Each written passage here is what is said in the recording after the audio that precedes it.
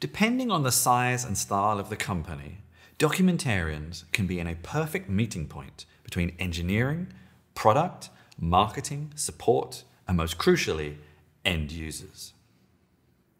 You have likely heard of user experience, a well-established practice that seeks to put users at the center of product development and ensure that their needs are met when creating and maintaining a project.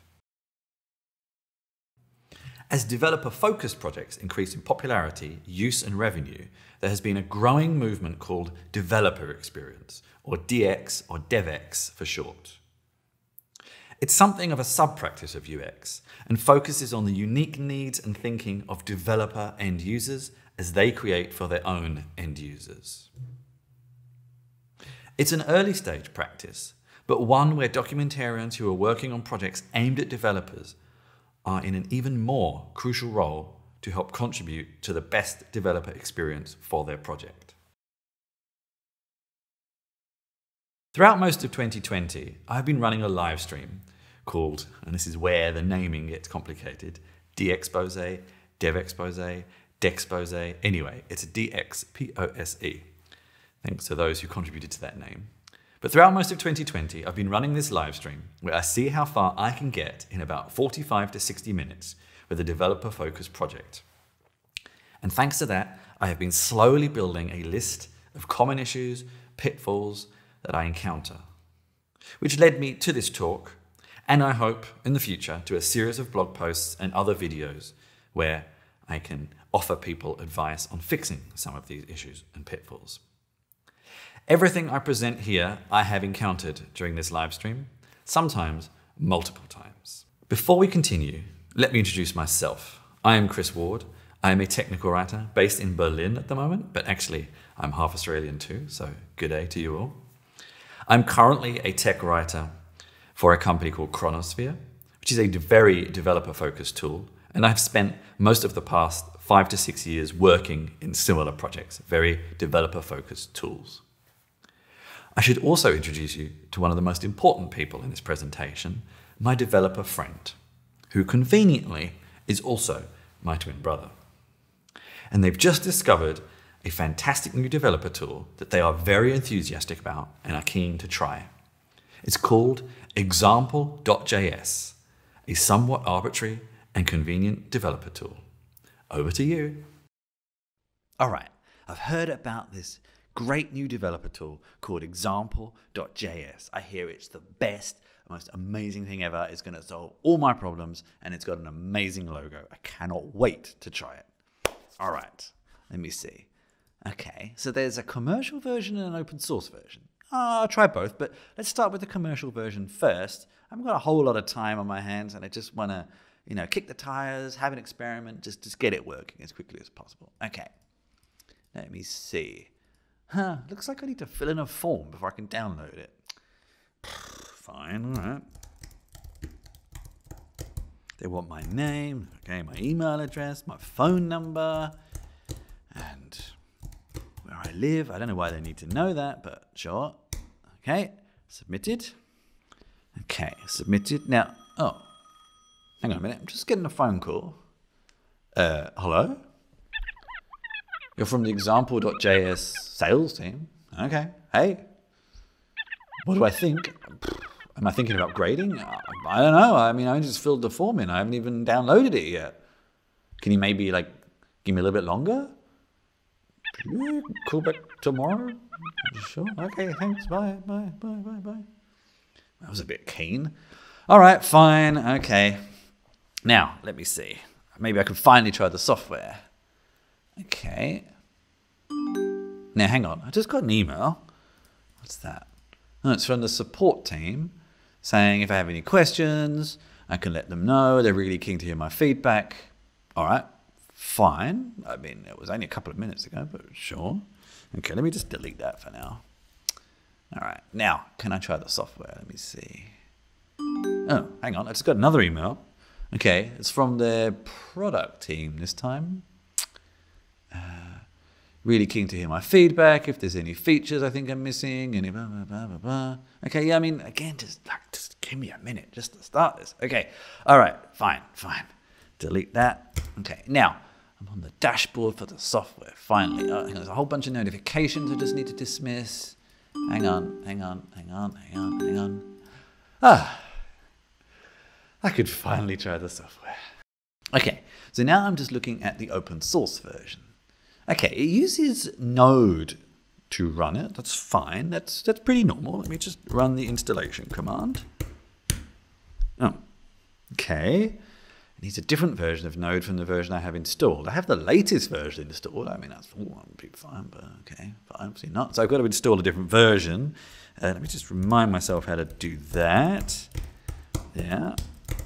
Okay, install it. Wait. All right, okay, let's try again. All right, good. Okay. Now, install the dependencies it needs. All right, okay. Now, need to compile native code, which means I need to have a C compiler installed. Fine, it's not that unusual. Fine, just check I've got one. Okay, I just need to update that. Make sure everything's configured correctly. Okay, cool. All right, let's try installing it again now. Oh, okay. I need a Python module for a JavaScript project. Fine, let's install that too. Okay, all right. I think I can finally install the dependencies. And it's installed. Okay, so now I'm just having a look at the Getting Started guide. Great job, by the way. Yeah, there's a few things that have changed. I mean, some things on the interface have moved around a bit. There seem to be some new features. A couple of the screenshots are showing something different from what I'm seeing. I guess someone released a new version and the guide hasn't been updated yet. I mean, okay, I looked around. I asked a few questions. I looked in the open source version. I looked in a few bits of code and figured it out. And I changed a few examples. And yeah, I got there in the end. I mean, it took a bit of time. I could have been something else, but I got there in the end. So followed the guide. Works great. So how can documentarians help with the getting started and onboarding experience for a developer-focused project? Documentarians can help by advocating from a new user's perspective repeatedly. We are often the first people to try new features and changes after the developer who created them has created them. So we can test regularly from this new user's perspective, and we can cast aside all assumptions that a developer may make about that end user. For this, we can use things like containers and virtual machines that help us have a fresh, vanilla test machine each time. There's lots of getting started guides and help out there if you're not familiar with these tools. I'm also happy to help answer any questions on how you can use them too. These mean that we can start afresh every time as a new user would and make sure that what we are telling them to do works for everybody. We can also help contribute to things like automated testing. This is automated testing of the code, but also of our documentation. But maybe that is a separate conversation. But again, one I'm happy to talk at length about. Because sometimes developers have a tendency to create tests for their code that matches the code, not an end use case. And we can advocate for tests that help with that. You can also create things like boilerplate examples. These are example code bases with various language setups, various infrastructure setups that a new end user can download and experiment with whilst they read alongside your documentation. We can also ensure, again, maybe through automated means or just through practice within the company, that application changes do not happen without documentation changes. Okay, so now I've followed the Getting Started guide, but I mean, I need to do something, real world with this, something that actually suits my use case. So now what do I do? I could see there's some sections here about particular features, functions, API calls, but I mean, I have a particular use case that is relevant to me and my project that is somewhat specific. So how do I figure out how to take those examples and apply it to my use case? I'm going to click around some pages. I'm not really sure what I'm looking for. Let me maybe just do a quick search, see if anyone's written any blog posts or find any other examples anywhere of someone who's done the same thing or something similar. So yeah, I spend a bit of time, I read a few things, I try a few things, I look in some forums. If I'm following the commercial path, I ask some questions to the chat, and eventually I figured it out. I've figured out a few things, I've assembled the pieces together, and I've spent a whole bunch of time, but I'm getting there and I'm learning. So how can documentarians help with the ongoing learning experience of an end user for a developer-focused tool? Well, a lot of documentation produced by developers, and maybe you are a new hire in a company where the documentation has mostly been written by developers so far, or maybe you're editing their content, or maybe you're creating things from afresh, in which case some of this advice may not apply to you.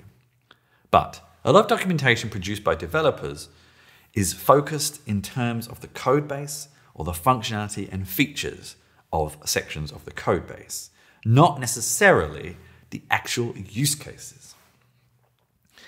This can lead either to documentation that does not really help the end user assemble the tool into their use case, but it can also lead to overly complicated tools that end users will find hard to know how to apply to solve their problems.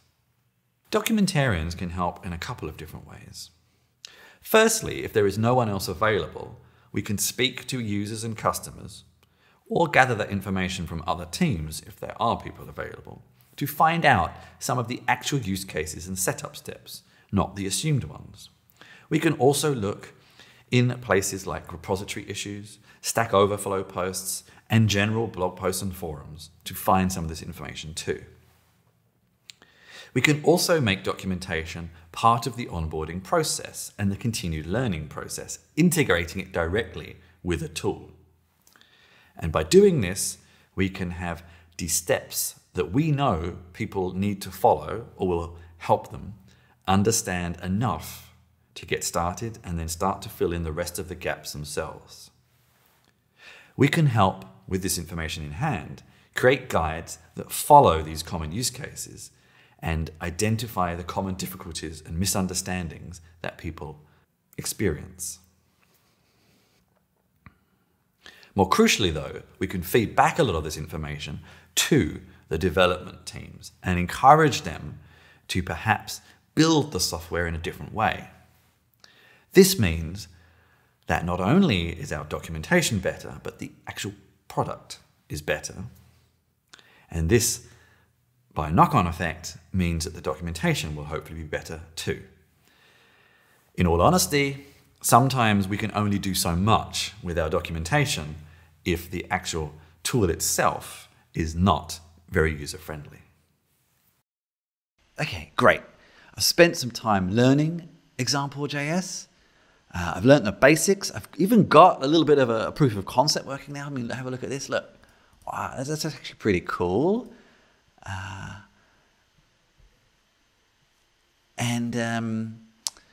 But I have some deeper questions. I have some concerns. There's some issues I've found, and for the open source version, I could even fix them.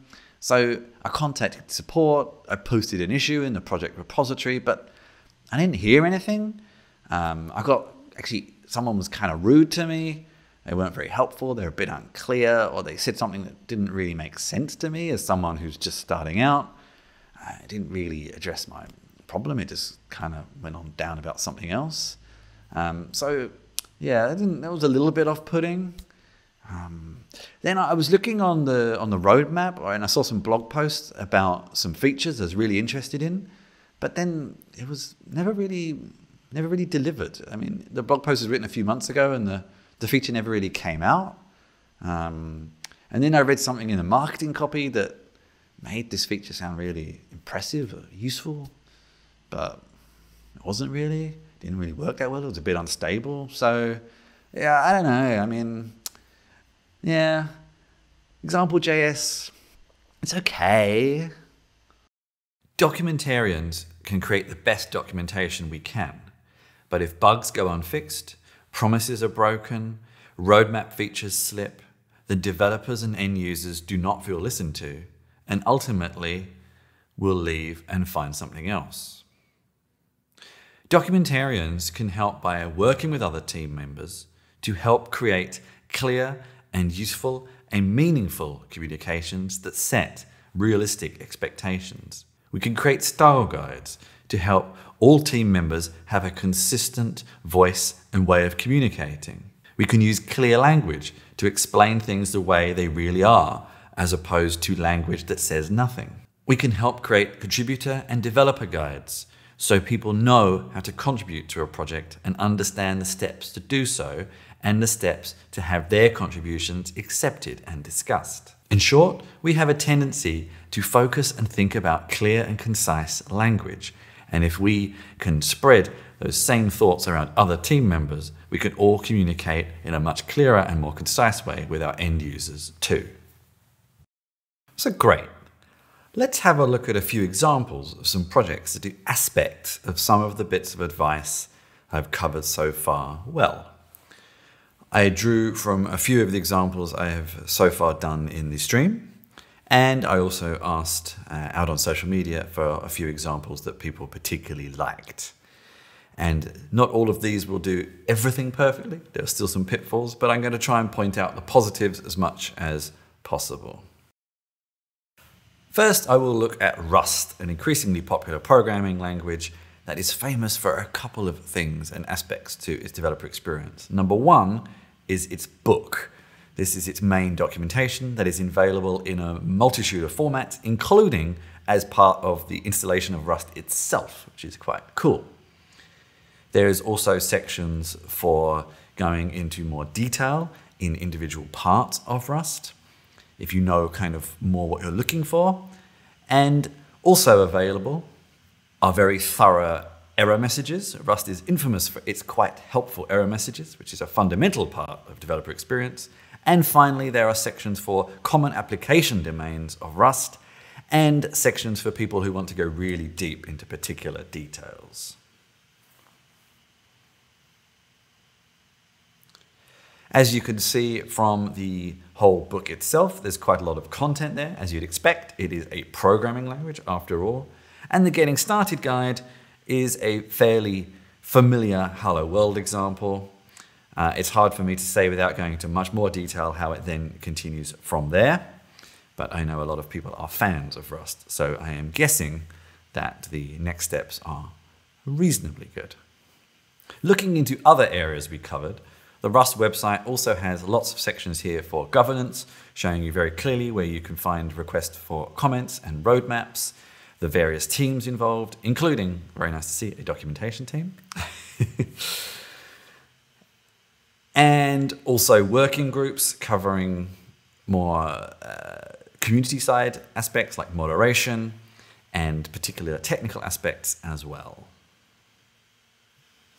There is also an entire community section outside of governance that shows you some of the ways that you can engage with the community and talk and share problems, and also meetups and previous events and videos and things like that, and kind of what they call their community itself. And there's also a code of conduct, and right down the bottom, a contributor's guide called the Ruby Forge, which is kind of cool. Another example mentioned to me was Laravel, a web framework that's reasonably well known and well established. You can see we have right at the top here documentation and the quite well known Laracast, which is a whole video series that's been running for a very long time actually. It also shows you how you can get started with hosting platforms quite quickly, and then a whole section of the various parts of the ecosystem that you might find useful as starting points or particular features you're looking to find out more about. Laravel is also quite famous for having this homestead, a virtual machine, a machine you can install on your machine that gets you started with everything you need very quickly so you don't have to go and install a bunch of dependencies. And as you can see here, it uses a tool called Vagrant, where it takes a little bit of time, I did find, and gives you some nice instructions to step through to pick how you might want to set up that virtual machine. And then you wait a fair bit of time for it to download, and you can get it up and running and start experimenting with Laravel without having to download lots of bits and pieces. It's all in one convenient package instead. Another good example people pointed out to me that sounds a little bit like my made-up example is Next.js, a framework for building applications with JavaScript. And there's a few aspects here I'd like to show you. So firstly, again, it has good, clear links to where to get started, and it has documentation and a learning experience with steps that are very clearly laid out here, and even kind of a bit of gamification on how to encourage people to keep learning. So looking at that tutorial itself, there's a couple of nice aspects here that it keeps mentioning and reiterating. It tells you exactly what to expect and to look for a finished example to know if you have it wrong or right, and the source that you can just look at if you are so inclined as well. As you go through each step, you get points. It's very clearly showing you where you are in the structure as well.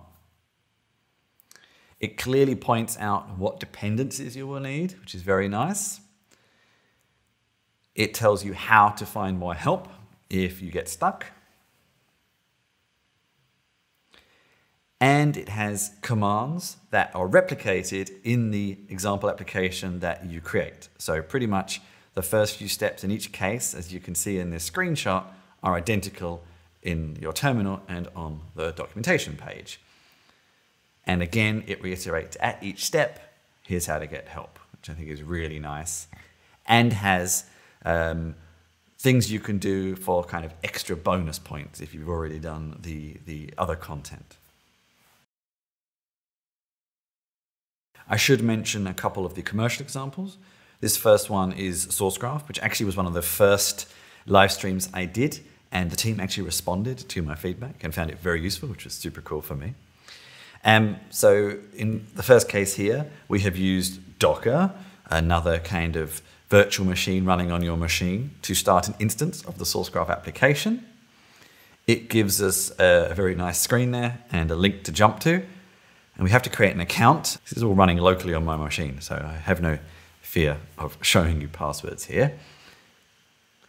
And once you get to the dashboard, you'll see right at the top and in the middle, in kind of formatted in different ways, are the steps you need to do to get SourceGraph to work. Now, granted, the connections between them could be a little easier.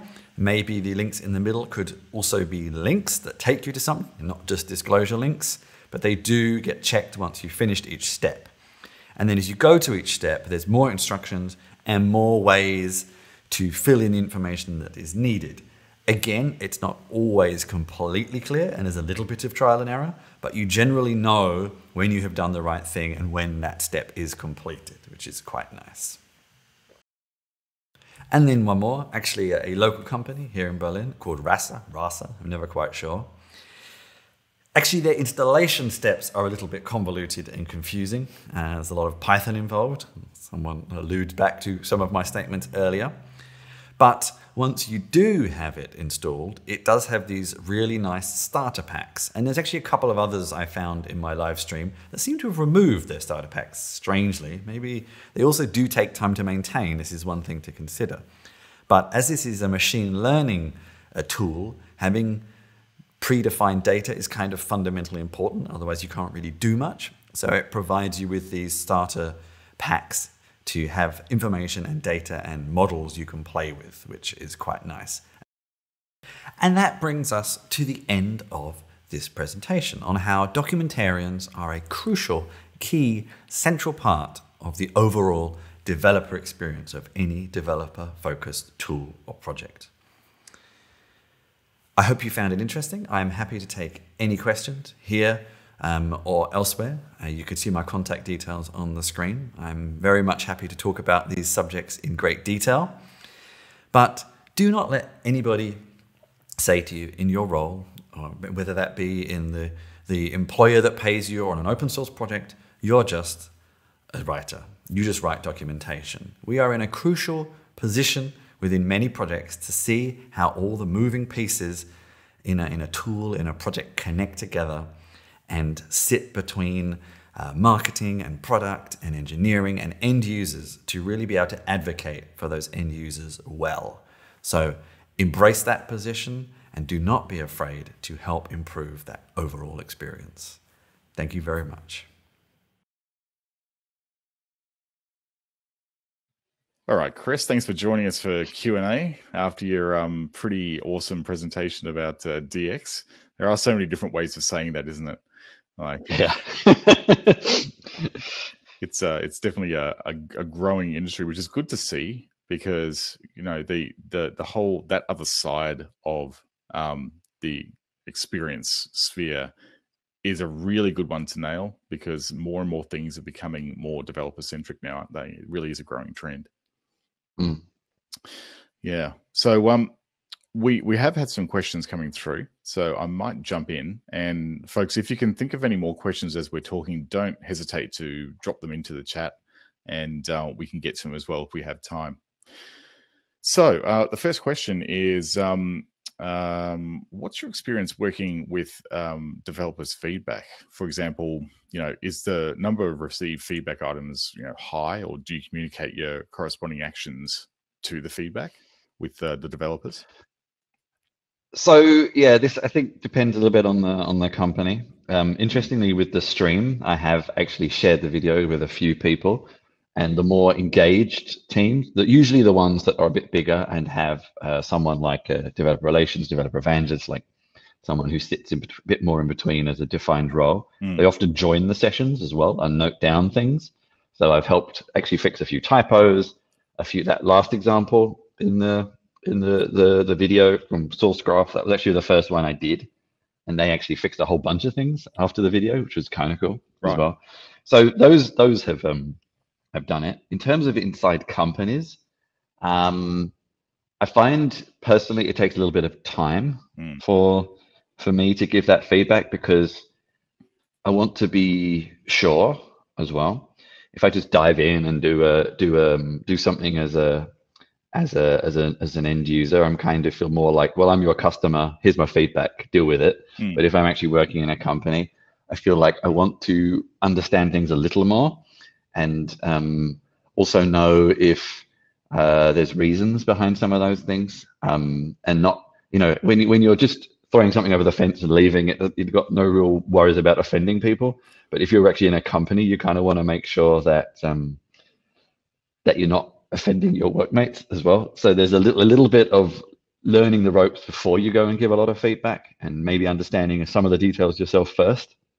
But then when you are ready to do that, I think it's the same thing. Do it from a perspective of an end user, not just, I was looking at this and I didn't like it, etc., etc. But I looked at this and I think this would be useful to change because X, Y, Z. And even better, if you can make suggestions, whether it be just with text, or actually, like, depending on the product, make a pull request or something like that. Actually, I think it's always better to offer alternatives, not just, hey, this isn't good, fix it. So it's taking a little bit of time with, and even with the current company, we've started doing that. I think going through the getting started experience made the development team actually fix a few things that reduced a few steps that people had to follow and stuff like that. So it can take a little bit of time, but it will happen with the right team. Okay. Yeah, right. So essentially do a little bit of legwork first, so you can have an intelligent conversation with the people that you want to actually do the work with. Yeah, that's definitely good advice. Do you see a trend where DX sort of gets involved in the whole idea of requirements traceability? You know, like tracing from requirements to code to tests to something else there as well. Do you see that sort of thing being needed as part of DX? Maybe. I think at this point it's a little more. This is where I think at this point is where UX and DX cross over, and in some cases they're the same, and in some cases they're not. It really depends on the product. But DX generally seems to be mostly at the moment a little more after case. Like we've released this thing, let's see what people think. Let's have conference talks. Let's have hackathons. Let's have meetups, etc., etc. And it tends to be a little bit more from there. I am sure there are companies who are doing much more of the upfront experience gathering, but I think that probably comes more broadly just from market fit, business research, things like that. And then it's more about getting a developer to kick the tires and see if they can understand it, and then all the stuff up front. I think that's probably more the crossover. I say this is still a somewhat vague, and in theory the answer to your question is yes and no. But I think those requirements pre-development are more handled by other teams at the moment. But it is kind of all the same thing. But it's just different words. And then I guess I think it feeds into feedback, promoter scores, all this kind of stuff too. But I haven't heard anyone explicitly saying that. But I think they're probably doing it. I don't know if that answers the question or not. I did see that question come up, and I didn't have a concrete answer. It's a bit interesting at this moment in time. Yeah, it's an interesting question. I think it almost centers around, from my perspective, it seems like developer experience, I think, might have the whole idea that it's sort of more towards the tail end of the product development lifecycle, perhaps. And I think this idea might be, getting them further towards the front side of the planning and the engagement side of, creating a product. I think so. I think so. It's slightly difficult though, because often with more less developer focused tools, you can kind of make mock-ups and clickable prototypes and things like that. With a developer tool, it's kind of hard to do that. I was actually asked to test something like that, and it was the same thing. A lot of the feedback they got from me was like, well, I can't do anything. I can't really give you any feedback. I'm just clicking around a website. It's sort of, I think it's hard to make a prototype without having done quite a bit of work for developer focused things. You're probably right there. It is a bit of a different challenge, isn't it? Yeah. You're right. But maybe things like this kind of growing wave of no code tools and things like that will help with that in the long run. It's hard to say. You never know. It may actually start to bridge the gap a bit there as well. It'll be interesting to see how the whole arena evolves over time. I think the more developers see that having a good experience in the app up front, and not front loading everything like like your brother showed us in the video. Those just an avalanche of stuff coming at you when you first try a product. It's these little sort of touch points in the whole process that make a big difference. And sometimes it's just... And that definitely comes from company discussion. I get the feeling that's often from other departments and teammates. And that is something where it's like, no, people don't actually like this stuff. I know you want your sales score up, but people don't like this stuff. it's too much too soon. Yeah, exactly. Yeah.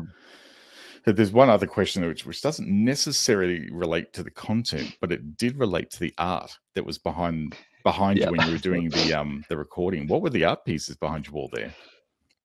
So the Mac picture is actually, you can't really see in the video, but up front it's actually like an old classic Mac with all these little people inside, like running the Mac.